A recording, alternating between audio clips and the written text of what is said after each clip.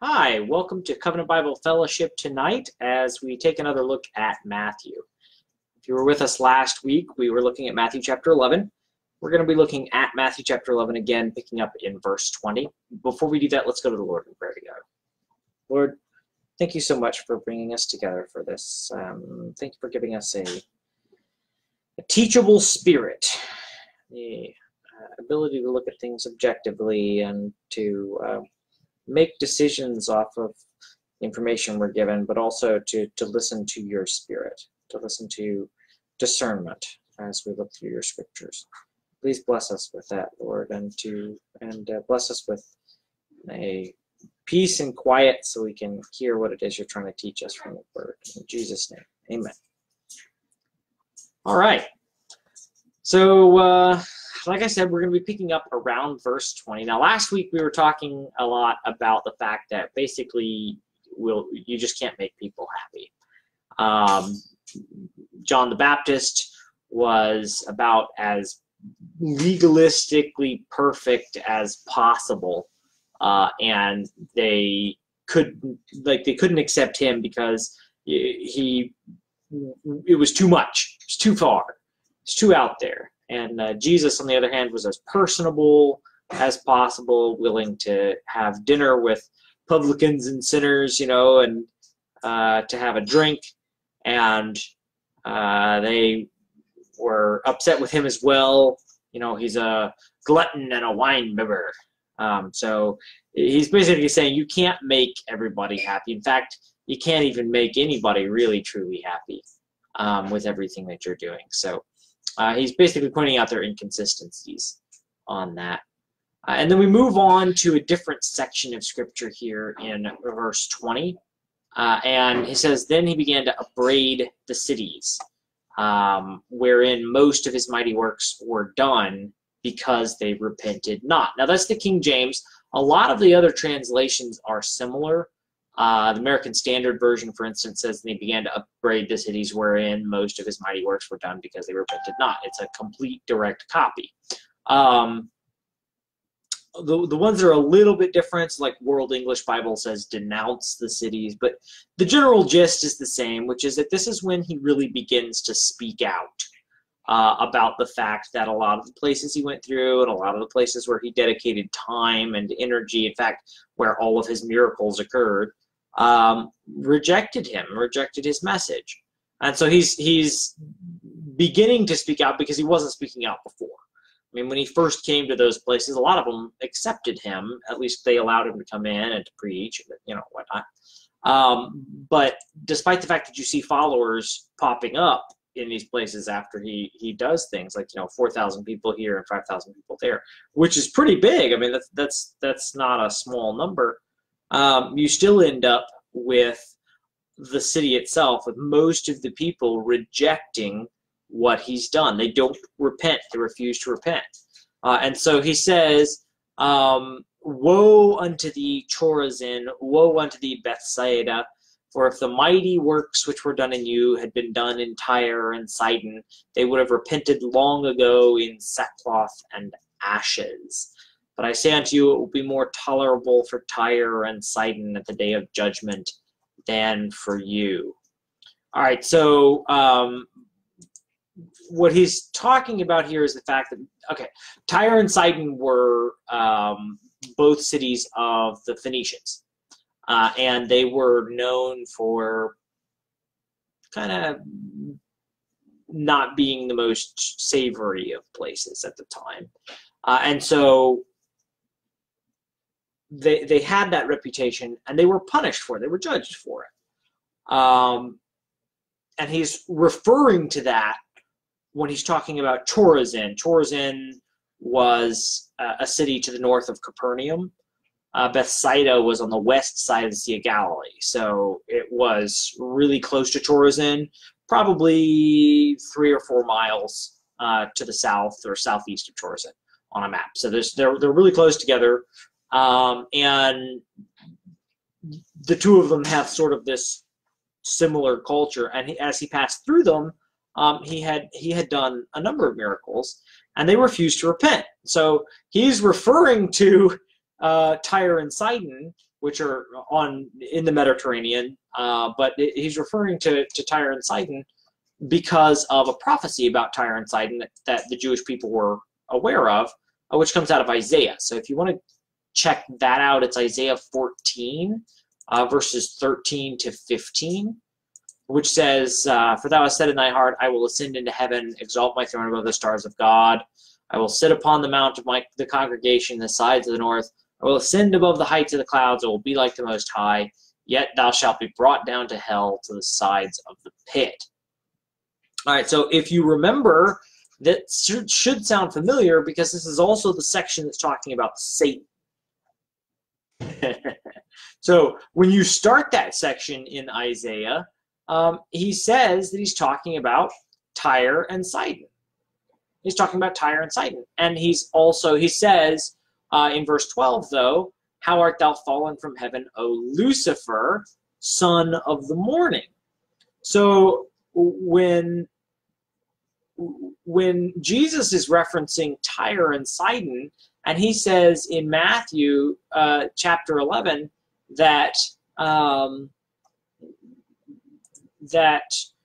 he says that here in verse 21, "If the mighty works which were done in you had been done in Tyre and Sidon, they would have repented long ago in sackcloth and ashes." What he's saying is essentially, well, he's actually saying three things, but what he's saying initially is essentially that they are worse off, that they are more messed up in the head than the people who, in prophecy, were connected to Satan's own demise.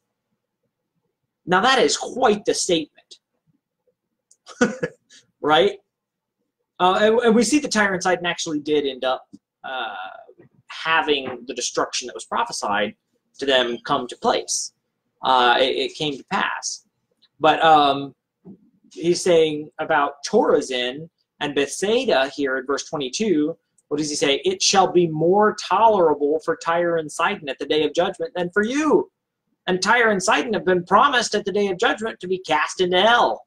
So, you know. So the second thing basically that he's saying there is that he knows everything. This is another one of those subtle claims to divinity. All right? Of course, you could also say that he was operating as a prophet. Those who believe that he was a prophet could make that claim, and I could see where you're coming from. If God had told him that and he operated off of the knowledge that God gave him, then sure, it would still be God's omnipotence and omniscience. But in this case, what he's demonstrating is the fact that God knows what would have happened. God knows what could have happened, which is a really mind-blowing idea. But in science today, if you will, and going back for quite some time, there's this idea of parallel universes, an infinite number of universes in the multiverse that are connected on the basis of conscious decision-making. So every time a decision is made one way or another, then a whole new universe breaks apart. Of course, there are a lot of people who don't believe that. Those who don't believe in anything beyond the physical realm would have a hard time believing that because they would be applying the concept of chemistry in the brain, basically, to the idea of consciousness, and therefore, since consciousness can be derived from chemistry, then there's no reason to believe that any alternate universe would ever exist, because, after all of our decisions are essentially pre-made based on our brain chemistry. And anyway, it's kind of a foolish idea. It goes back to those hard questions about creation and understanding, God having created us as opposed to, in the principle of design, as opposed to the idea of evolution. But for those who don't believe in God and still do believe in science, but not in necessarily only the physical realm, the concept of multiple realities is a fascinating one to delve into. And we have here in the Bible essentially proof as Christians we have a supported stance to believe that God exists in all of those realities too, essentially. They're all in his imagination, if you will. He can see every possible thing that could possibly happen, which is why he can speak with authority on the fact that had the mighty works which were done in Tyre and Sidon, or I'm sorry, which were done in Chorazin and Bethsaida, been done in Tyre and Sidon instead, they would have repented. And he doesn't just stop with they would have repented. He adds in, of course, it's colloquial for saying that they were repenting completely. But he's adding in a detail, which is saying that they didn't just repent, they would have repented in sackcloth and ashes. Right? So he's speaking with authority there. And the third thing that he's saying when he goes through this section is that not just that he's God, or rather, not just that he knows, but that he is God. Because he's referencing the fact that it was his mighty works that he did. He was the one that went into that area in order to spread the truth to them, and they are not responsive to that. All right, so he says then, and the reason why I can say that he's saying that he's God is because he's demonstrating the ability to pass judgment. Verse 22, he says, "But I say unto you, it shall be more tolerable for Tyre and Sidon at the day of judgment than for you." All right, so he once again references the punishment of Satan when he says here in verse 23, "And thou, Capernaum, which art exalted unto heaven, shalt be brought down to hell. For if the mighty works which have been done in thee had been done in Sodom, it would have remained unto this day." Sodom! All right, so first he references somebody who was connected with the idea of Satan. Then he says, in Sodom. Now,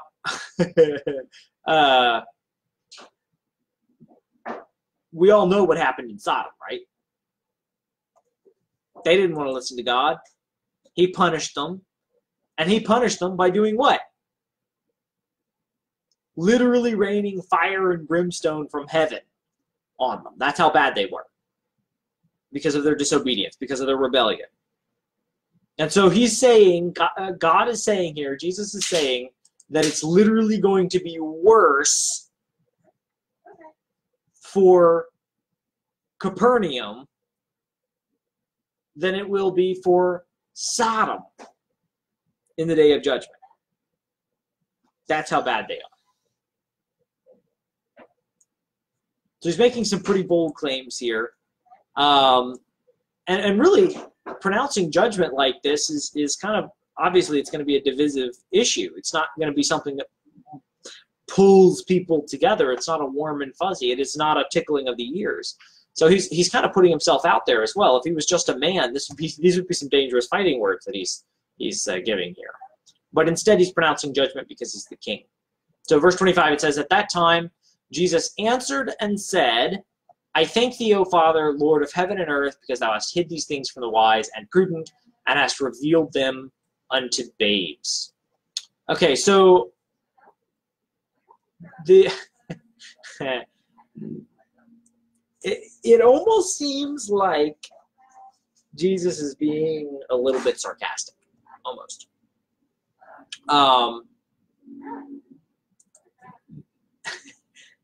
The wise and the prudent here is pretty obviously referencing Jewish leadership. It's referencing the Sanhedrin. It's referencing the high priest. It's referencing the scribes and the Pharisees. And so by saying wise and prudent,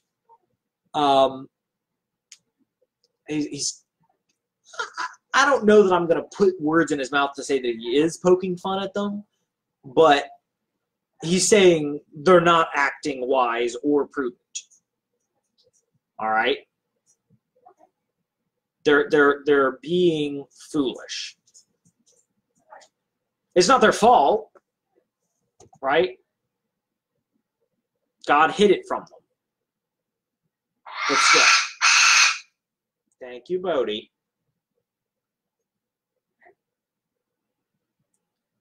All right, so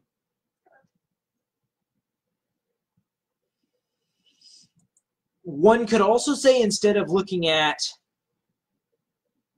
instead of looking at that as being sarcasm, one could also say that he was referencing the fact that they were highly educated, that they were, you know, supposed to be rational leaders, that they were supposed to be capable, and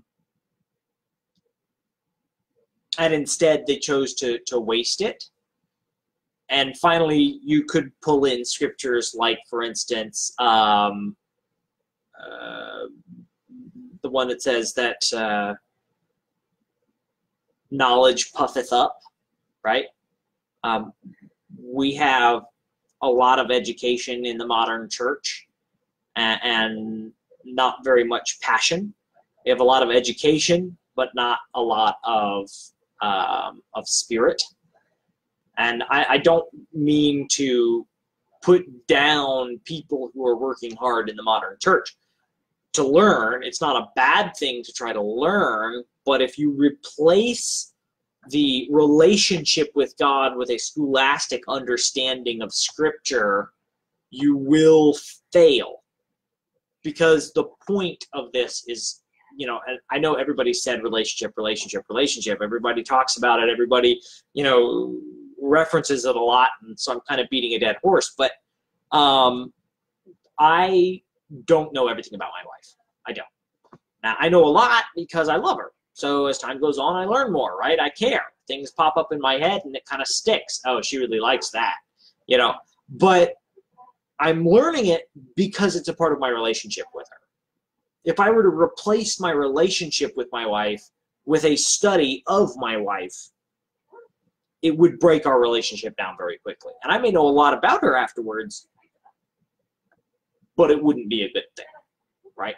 So it's a focus that matters. It's a change of focus. It's a perspective issue. And we, like the scribes and the Pharisees, often end up putting ourselves in this mindset of the more you know, the better. And I get it. I do. If I didn't care enough about my wife to even figure out whether she liked chocolate or vanilla, that might be a problem.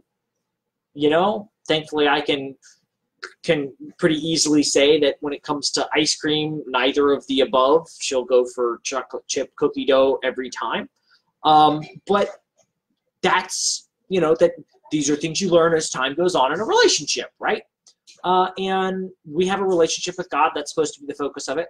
So instead of going all out in one direction and ignoring the scholastic side of things where you look up the Greek and look up the Latin and do the word studies and answer the hard questions, right?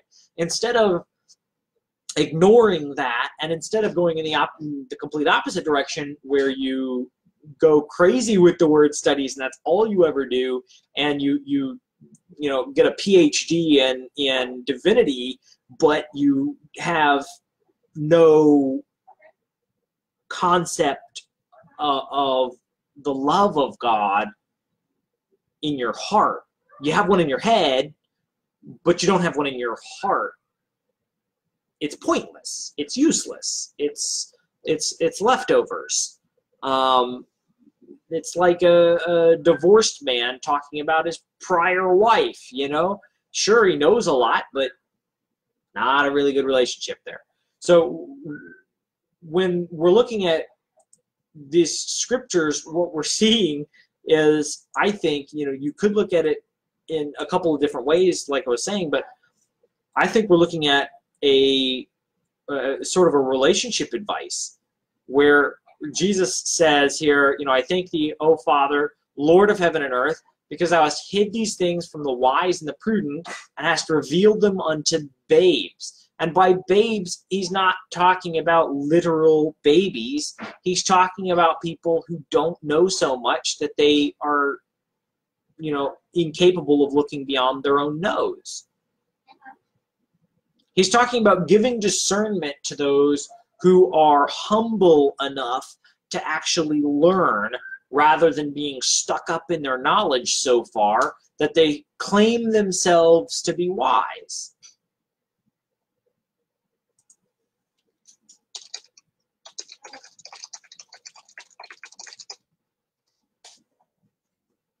You know, Romans Romans 1:22 is talking about that. He says, professing themselves to be wise, they became fools.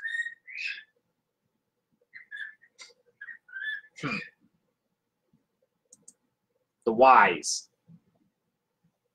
Kind of sort of sarcastically. All right, so let's move on.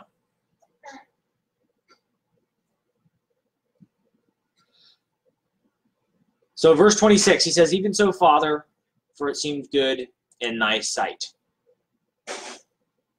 All things are delivered unto me of my Father, and no man knoweth the Son but the Father, neither knoweth any man the Father save the Son, and he to whomsoever the Son will reveal him. All right, so I told you earlier that he was bringing out his divinity. He was referencing his divinity. Now he comes out and blatantly states it. Right now, you're going to hear most likely from a number of sources that the only gospel where Jesus claims his own divinity is John. That is false. I mean, you gotta... anyone reading this section who looks at it honestly will have to admit that when he calls God Father, he's talking as a son, and then he goes on to say everything's delivered unto me. He's not talking unto me generally speaking, talking about humanity. He's talking unto me specific, Jesus Christ. He says all things are delivered unto me of my Father. No man knoweth the Son but the Father, and that Son is a very specific single Son, but the Father. Neither knoweth any man the Father save the Son, and he to whomsoever the Son will reveal him. Come unto me, all ye that labor and are heavy laden, and I will give you rest. Take my yoke upon you, and learn of me, for I am meek and lowly in heart, and ye shall find rest unto your souls, for my yoke is easy, and my burden is light. He's talking as God. All right? He's not talking as a prophet. He's not talking as a good man. He's talking as God. In Matthew. Now, I'm not disparaging John. John is great too. John can even be a little bit more explicit about it, where he says, hey, yeah, I am he, right? But this is clear that he's speaking with authority as God. It doesn't say go unto God if you labor and are heavy laden, and God will give you rest. He says, come unto me. Of course, he means God, too, because he is telling people that they have to go to God. But when he says, you got to go to God, so come to me. You know what I mean? All right, do we have any questions so far? Let's see what we got.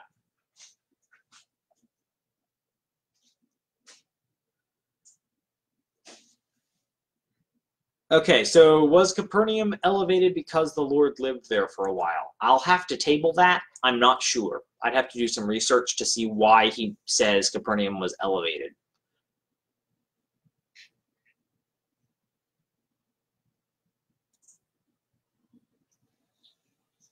Correct. Not jaded with knowledge. I wish you'd come as children with an open, loving mind. That is absolutely correct. When we approach anyone as a child, as opposed to as an adult, there's a different method of instruction and there's a different method of learning. I've had the opportunity recently to actually, the reason why this was a little bit delayed tonight, to teach an adult learning environment, to teach actually a Medicare training class. Which is interesting. It's fun. It's a lot of talking loudly. But in an adult learning environment, the rules are different. Now, I've taught kids before, and obviously having done a lot of preaching over the last years, I'm aware of the differences in explaining things to an adult mind as opposed to a child's mind.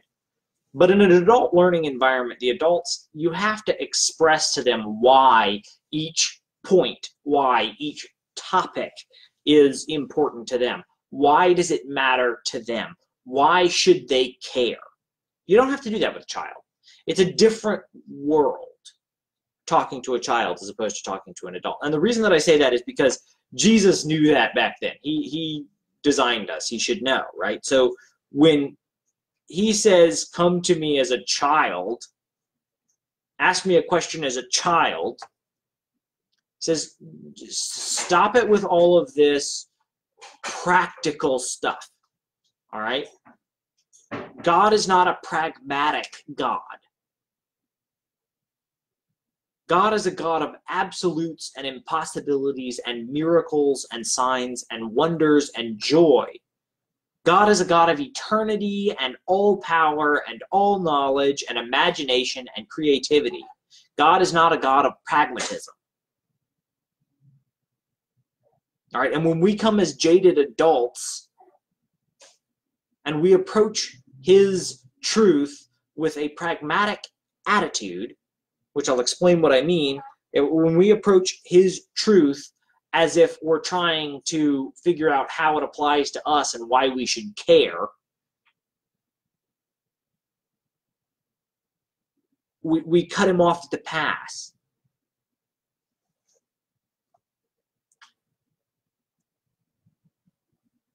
We have to approach God, and this is going to sound wrong, so I might have to explain myself afterwards, but we have to approach God with an element of mysticism. He's beyond our understanding. There are certain things which we will never understand. We have to take them at face value. And they may not necessarily directly apply to us, like the concept of the Trinity. Why does it matter?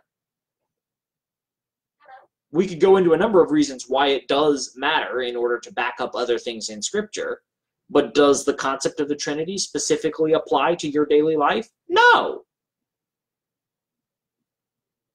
The odds are, and I'm not saying this to keep you from looking forward to his return, because we are supposed to do that, but the odds are that the events described in Daniel or Revelation aren't going to come to pass during your lifetime. They could, right? We're looking forward expectantly for his coming. So why does it matter to study that? Besides the fact that, even if it does happen, you're going to be all right. Why does studying the final judgment matter? Or who cares about the types of crowns you might get? Why does any of this stuff matter? See, a pragmatic view would say it doesn't matter, I don't need to know that. All I need to know is what I'm going to do. Let me just make sure I know where the lines are so I can stay inside the lines, and then I'll just march forward in that. And that's the way that leads to legalism. That's the way that leads you to shutting off all of your imagination and drying up inside. But when we approach God as a child, we approach him with wonder, which I suppose is a better way of saying instead of mysticism. We approach him with wonder. We approach him from a perspective of an infinite possibility.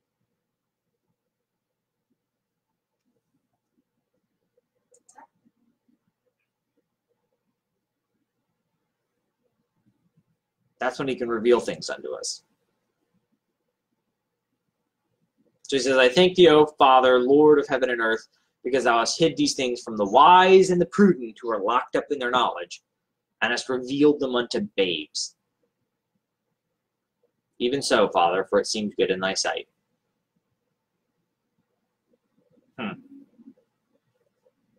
So humility plays a large role in this. Come unto me, all ye that labor and are heavy laden, and I will give you rest. Take my yoke upon you and learn of me, for I am meek and lowly in heart, and ye shall find rest unto your souls. Christ describes himself that way, as being meek, which means that he is under control. He's not out of control. He's under authority, God's authority. Jesus said that he didn't do anything except that it was told to him to do by the Holy Spirit. That's a pretty big statement for someone who claims to be God. But he could follow through on that. He was meek. He says he's lowly in heart.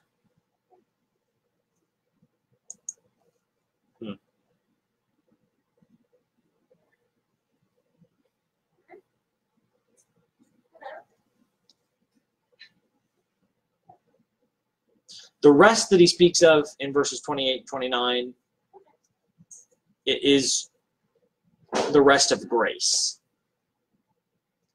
You know, when we approach God from a pragmatic view, we try to find out what really applies to us. We try to find out what we have to do to be better, to be perfect, to be, whatever, fill in the blanks. When we try to find 7 easy steps for, this,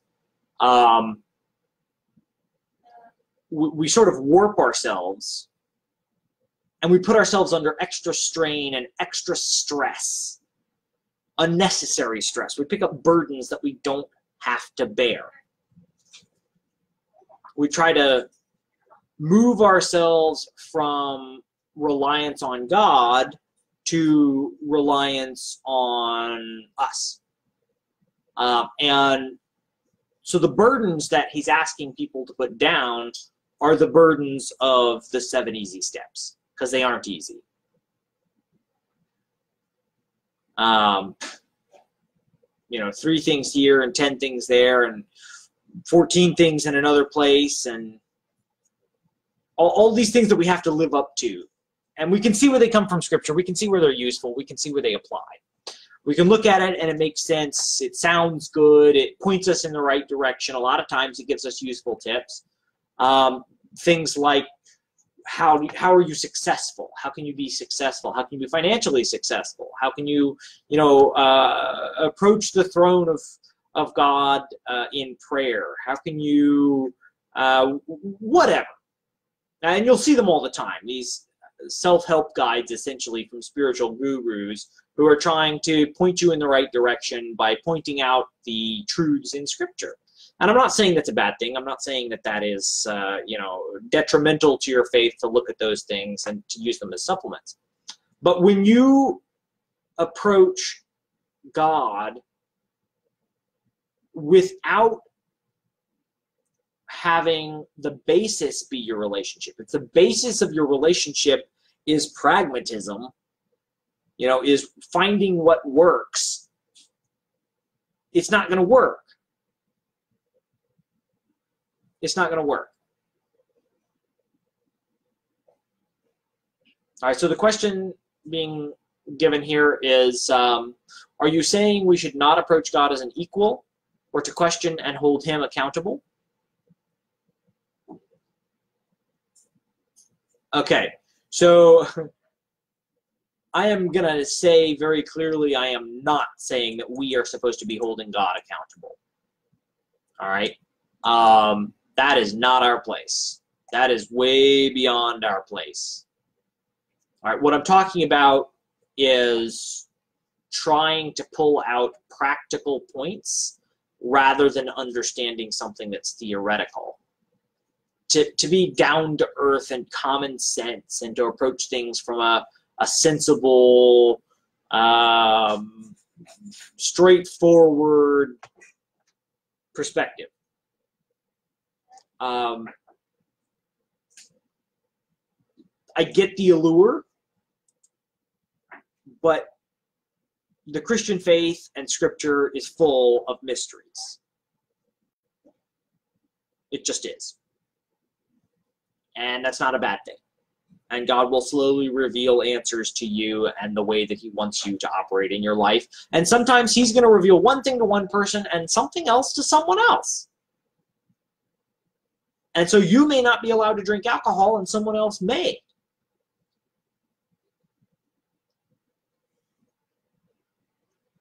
You may listen to one type of music and somebody else may listen to another type of music. Because God's revealed something to one person and something else to someone else, and both are right. So there are mysteries that we just are not going to understand that are in Scripture. And when we try to approach Scripture pragmatically and commonsensically, God is not common sense. God is uncommon sense. God goes beyond our sense. So we have to understand it out of wonder and awe, like you say. Yes, exactly. Humility, to come to God out of wonder and awe, trying to figure out, what we are to do to fit into his grand plan, rather than trying to look at his grand plan and figure out, to parse it into chewable little pieces so that we can, use them to build our own kingdom. It's not the way it works. So that's all that that's all I'm going to talk on that, or I'm going to go a little too long on that verse. I don't want to beat a dead horse there.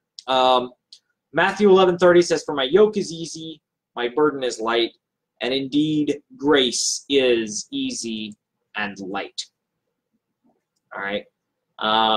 Understanding the doctrine of grace, understanding that it's not up to us to save ourselves, it's not up to us to perfect ourselves, it's up to God who's working in us his good pleasure to do that. It really brings you to a whole new dimension of relationship, because you can move beyond the interview stage and into more of the friendship stage. Where you allow God to do his good work in you, and you put up with all the things that he's bringing into your life because you know that it's tempering you. It's bringing you to a new place. And it doesn't mean you're not going to continue study. It doesn't mean you're not going to want more knowledge. And you may even be voraciously devouring documents, all trying to split up the Word of God into things that you can understand, and that's great. But if it's replacing your relationship is when it becomes a problem. That's all that is. All right, so that finishes out chapter 11. We are going to start with chapter 12 later. That's going to be next week. I think chapter 12 is going to end up being a very fun chapter. So I'm looking forward to that. I would just point out in chapter 11 that the questions that you guys have had, they're good questions. You can always go to you can go to a couple of different commentaries. There's Matthew Henry commentary is a pretty good commentary on this chapter. You can go to Bible study websites. You can look at different different translations to give you a good perspective on it. But the most important thing that you're going to do is to pray and to think about it, really, because it's not so much difficult word studies that's going to give you insight here. It's going to be the Spirit of God that's going to give you insight. All right, let's go to the Lord in prayer real quick. Lord, thank you so much for opening our eyes to truth in your word, and thank you for leaving us this record in Matthew. I pray that you would help us to shy away from the legalism of practicality and to move into an understanding and acceptance of the wonder of your wondrous works. Please bless us with that perspective change, Lord, and with stronger relationship with you as we move into the rest of this week. And I just ask that you would bless us with your presence. In Jesus' name, amen. All right. Thank you. Go with God.